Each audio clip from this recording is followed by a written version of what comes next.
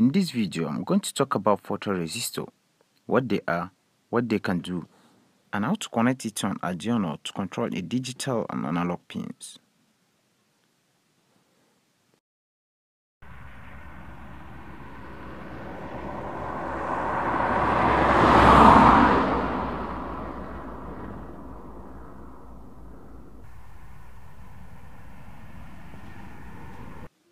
The first thing to know is the circuit symbol.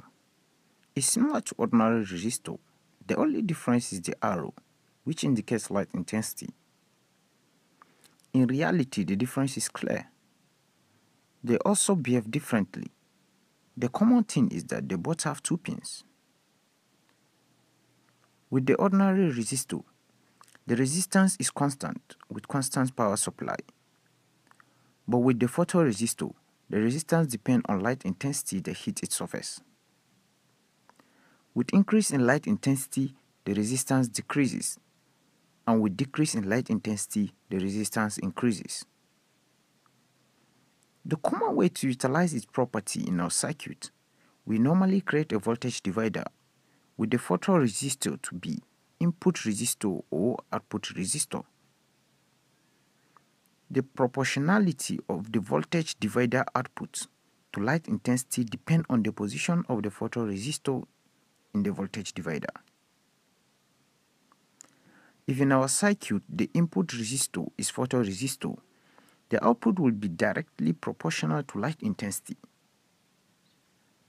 With a graphical presentation as presented on the right hand side of your screen.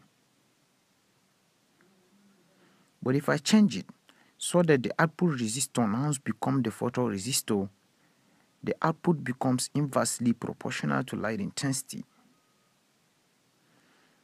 Graphical presentation is also presented. Enough of the theory, let's practicalize this.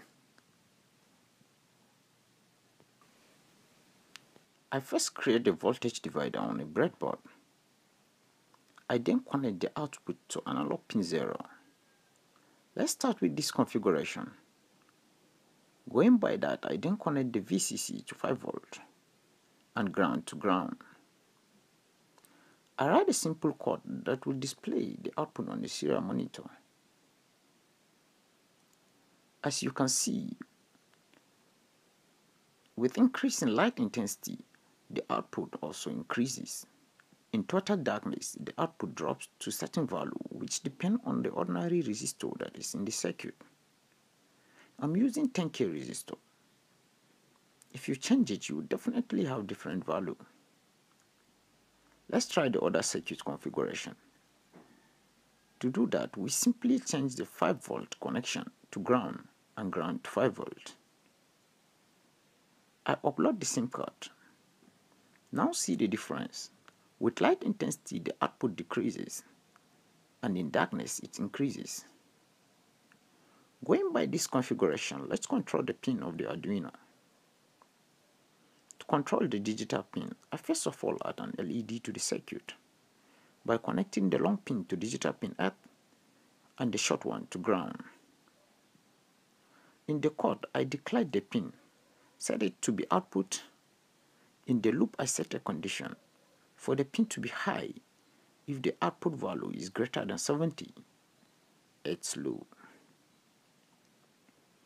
After uploading, you can see how I can now on and off the LED with the shadow of my thumb. This is exactly what happened in our solar street light.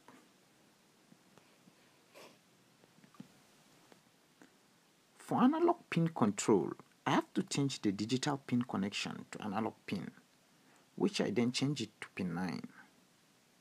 In the code, I made some changes. In the declaration and in the loop, I map the voltage divider output with the LED brightness. After uploading, you can see how the light intensity hitting the surface of the photoresistor affect the LED brightness. To know more about photoresistor, try and go through a datasheet, which you can always download it online. With this, we've come to the end of this video. If you found this video helpful, don't forget to like, share, and subscribe. Be creative, and I hope to see you in my next video.